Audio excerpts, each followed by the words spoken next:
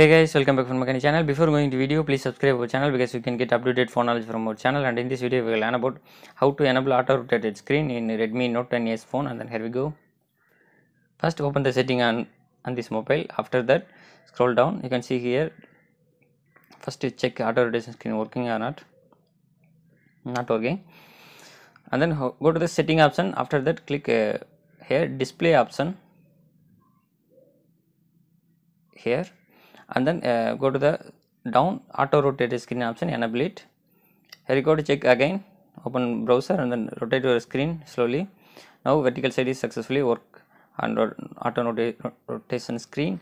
And then open notification again. If you don't want, go to the same way display option and then disable it. Here is the easy way to the open auto rotation screen. Open notification area. Now check again, not working.